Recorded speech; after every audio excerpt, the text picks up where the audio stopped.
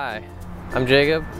I'm the CEO of Woof, and we're a big data company. The logistics data is quantum computed 3 times a day. Every day we like to have stand-up meetings to discuss our big data in an agile manner. We're a blockchain big data company, and we like to take a holistic approach with our clients' data.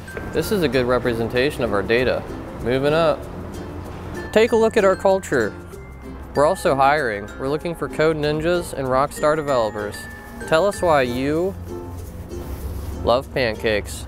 This is where we gather to talk about big data and future projections. With our artificial intelligence, our big data becomes optimized into cloud storage.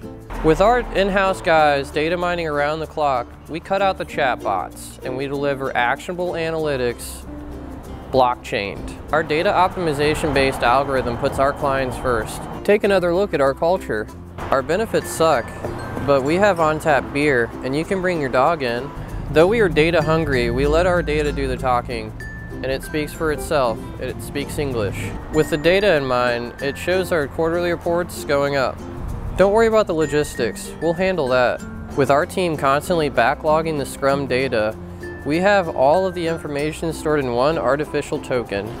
Rest easy knowing that our AI team is handling the footwork and bringing you quantum information through the cloud. Take a look at our culture. Q1, we put out big numbers.